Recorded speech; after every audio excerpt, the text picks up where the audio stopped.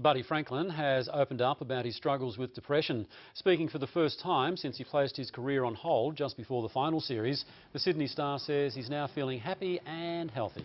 It was a tough time for myself. Leading into the finals, I was really struggling, and I put my hand up and said I needed help, and I'm so glad I did it. I did that. I took some time away, and it was the best decision I've made.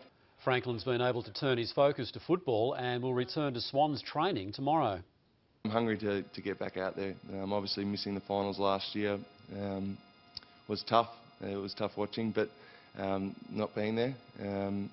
But for me, it was more about getting myself right, getting my health back in order and getting back to being happy. Franklin kicked 47